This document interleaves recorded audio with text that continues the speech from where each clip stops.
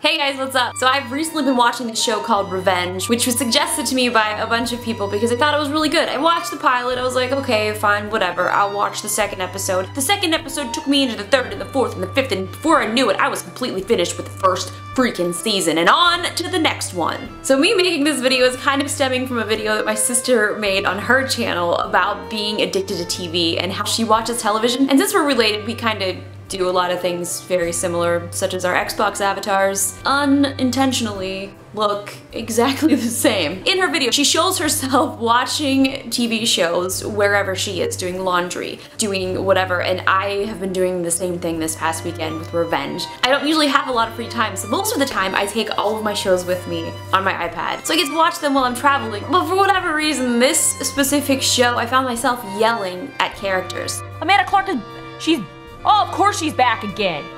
You guys just need to kill her. Yelling at my iPad. I'm like this psycho person sitting folding laundry, yelling at people that can't even talk back to me. No, this is insane. Victoria, I can't believe it. Again with your lies and deceit.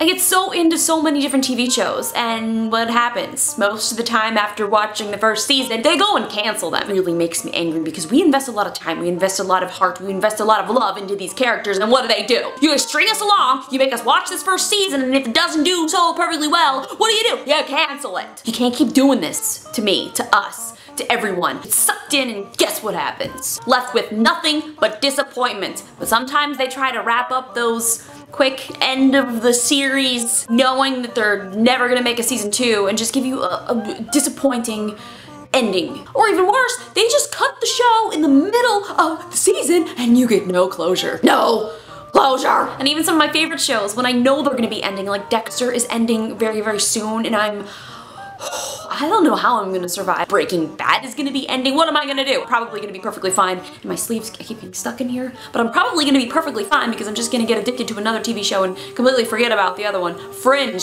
I was very sad. I did cry, actually. Lost, cried. I hope Revenge doesn't end, although I don't know how they're gonna continue on. Emily, look at you, girl, at it again! And if you watch Revenge, the one thing that I find so funny about this show is everybody's always on the phone. Always having someone do her peasant biddings for her. Does she ever say thank you? Nope. Does she ever say goodbye when she hangs up the phone?